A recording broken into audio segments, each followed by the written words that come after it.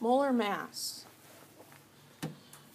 Molar mass is the mass in grams of 1 mole of a substance. We learned about atomic mass. I can't remember where these slides are going, so we'll just wing it. Actually, most of this, I'm just making it up as I go along. I know that's very confidence-inspiring, isn't it? What is the atomic mass? The atomic mass is the mass of an atom. The molar mass is the mass of a mole of atoms or molecules or whatever particles are. Remember, a mole is the chemist's dozen. It's a counting number. I know it's a weird unit that you've never heard of before, and so it takes a little getting used to, but it's just a counting number. So atomic mass is the mass of one atom. What kind of units do we use when we're measuring individual atoms?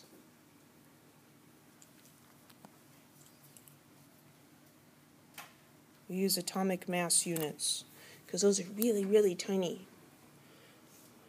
The molar mass is the mass of 1 mole, and here the unit is grams. And the cool thing about how the mole was defined is that the mass in grams of a mole is the same number as the mass in atomic mass units of an atom. So if we're going to look at the molar mass of nitrogen, this number is on the periodic table. Under nitrogen, it says 14.01, but there's no unit given. So if we use the unit gram, it's the mass of 1 mole. If we use the unit atomic mass units, it's that many atomic mass units per atom. And we're actually not going to use atomic mass units very much anymore. We're going to use grams and moles. So if we have a water molecule, that means that we have 2 moles of hydrogen and we have 1 mole of oxygen. Because if we had a dozen bicycles, there would be 2 dozen wheels and 1 dozen bicycle frames, right? It's just multiplying everything by 12. When we talk about a mole of something, we're just multiplying everything by Avogadro's number. So then to find the molar mass, the mass of 1 mole of water, it's got 2 hydrogens, so we're going to take 2 times the mass of a mole of hydrogen. That comes off the periodic table. And we've got 1 oxygen, so the mass of a mole of oxygen atoms. So it's the number on the periodic table, but we're going to use the unit gram now. You add those together, and you get 18.02. Your book uses molar masses that are rounded to 4 significant figures. And so, we've got these periodic tables up here that have more digits, but we're just going to use 4 significant figures for all of these. If we have something a little more complicated, there's barium nitrate. We need to understand what this formula means. This means there's 1 barium and there are 2 nitrate units, right? So that means there's 2 nitrogens and 6 oxygens. So to find the mass of 1 mole of this, we find the mass of 1 mole of barium and 2 moles of nitrogen and 6 moles of oxygen, and we add them all up and we get 261.35. which they then did not round to 4. Pet peeve. Okay, here's an exercise. What's the molar mass of nickel 2 carbonate? Well, the first thing we need is the formula. And again, a lot of these exercises that I do in class are more difficult than a question I would ask you on an exam. Because if I wanted to know if you knew the formula for nickel 2 carbonate, I would ask you that. And if I want to know if you can calculate a molar mass, I'll give you the formula. But we'll practice. So nickel 2 is Ni2+. We know that because the Roman numeral 2 tells us the charge. Carbonate you would look up in the table, and it's CO3 2 minus. So the formula then of nickel 2 carbonate, we've got a plus 2 and a minus 2. We just need one of each. So it's nickel CO3. So there's our formula for the compound. To find the molar mass then, we look at this formula, and we've got 1 nickel, we've got 1 copper, we've got 3 oxygens. So we're going to find those masses on the periodic table. Nickel is 58.69. So we've got 58.69. And there's 1 carbon, and each mole of carbon weighs 12.01 grams. And then there's 3 oxygens, and those are 16. And then we'll use our calculators, and we add those up. And your calculator will understand if you just punch it in as you go across. 58.69 plus 12.01 plus 3 times 16 equals, I get 118.7. The unit on that is grams per mole. The other way to express that is 118.7 grams is equal to 1 mole. That is true only for nickel 2 carbonate. Any questions?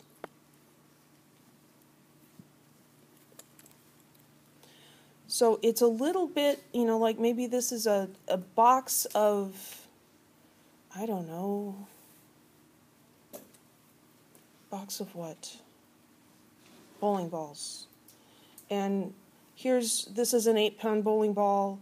The NIs are 8 pounds, and the Cs are 9-pound bowling balls, and the Os are 10-pound bowling balls. How do you figure out how much the box of bowling balls weighs? You add them all up. You say, oh, well, I've got 3 10-pound balls, so that's going to be 30 pounds, and then I'm going to add this one and this one. That's all we're doing here. What makes it, I think what just gets in people's heads sometimes is this whole mole business. A mole is just a really large number of particles. It's just a giant dozen, ginormous dozen, incredibly ginormous dozen. It's just a particular number of atoms, molecules, ions, whatever particle you're dealing with.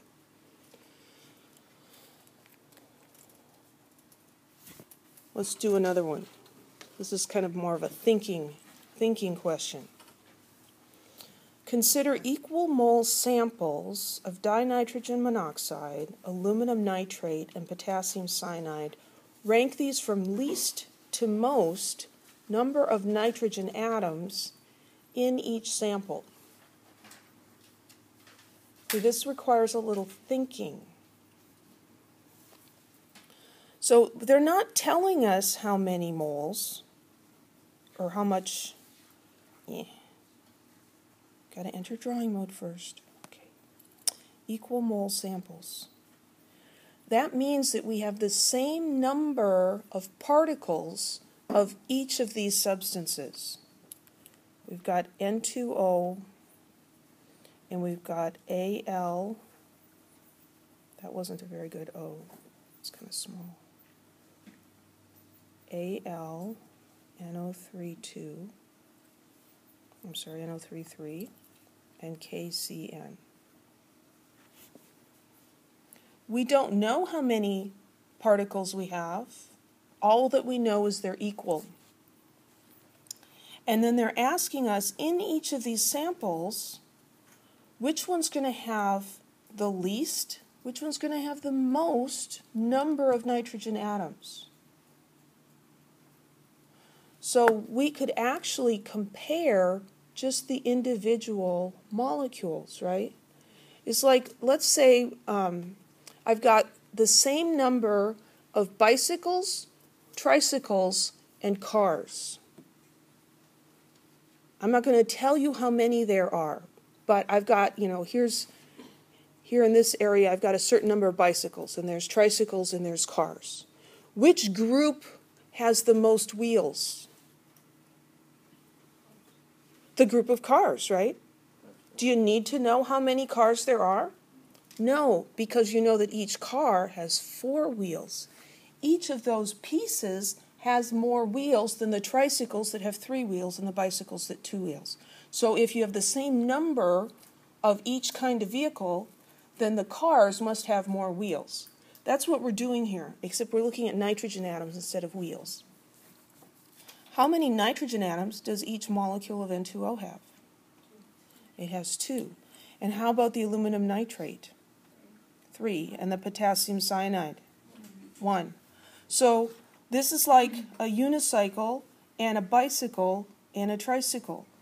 So we have equal mole samples, equal numbers. Which group is going to have the least nitrogen atoms? The KCN. It's asking us to rank from least to most. So that's the fewest. And which one's next largest? N2O. And then the very largest must be that other one, the aluminum nitrate.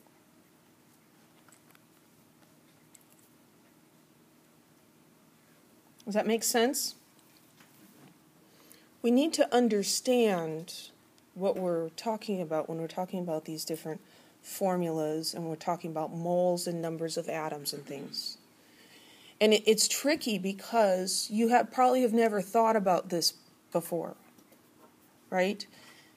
You never talked about moles. Most of you have not had a chemistry class before, so you haven't heard this stuff before. It's weird. And that's why if we take these things and make them see the relationship between them and actual objects like tricycles or something, that we can picture, oh yeah, a tricycle has 3 wheels, duh. Well, aluminum nitrate molecule has 3 nitrogen atoms. Same concept. Any questions?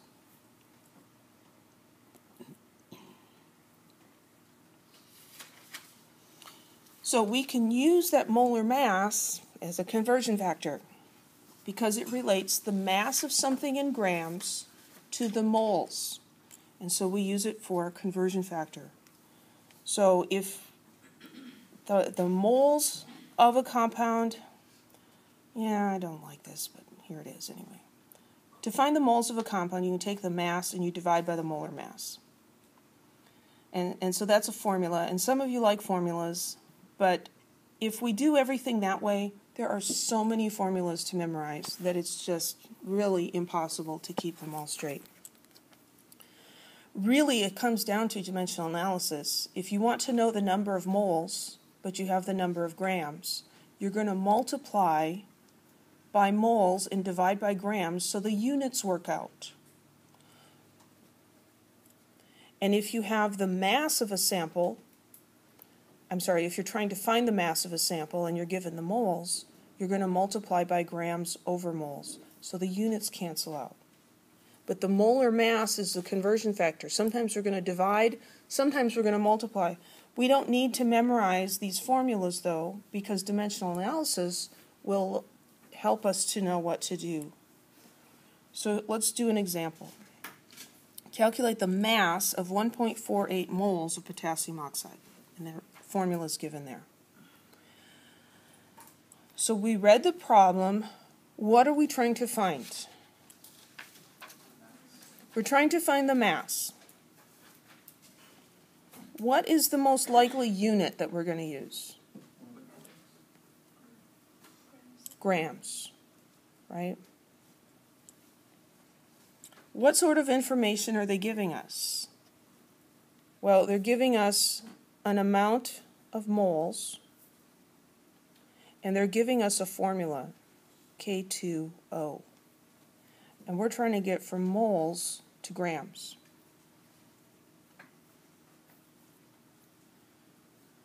Anytime you're going from moles to grams or from grams to moles, the molar mass is your conversion factor.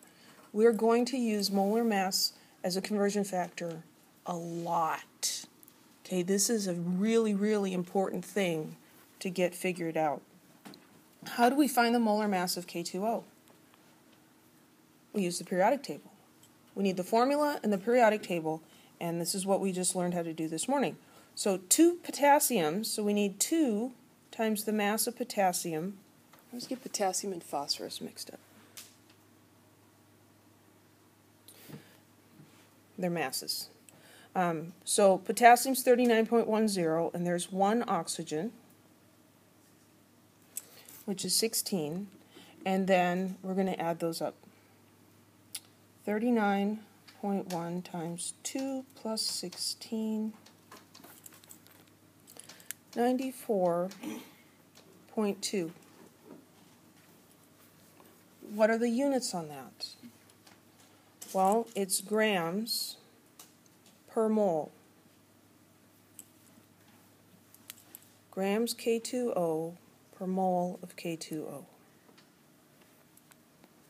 So we are given 1.48 moles of K2O, and we want to get grams.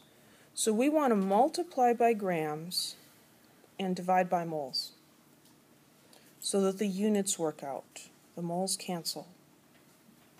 We get our units straightened out. This is straight dimensional analysis. And then we look for the number. So the number is right here, 94.2 grams. That needs to be with gram here. You can't just put it wherever you feel like putting it. You have to keep the units and the numbers together. So 94.2. And then you do the math. You've got 1.48 times 94.2. And my calculator is going to show me 139.416, and the unit there will be grams. I'm going to look at this number that I started with that only had 3 significant figures. Wait a minute, what did I do? So I had to pause for a minute here.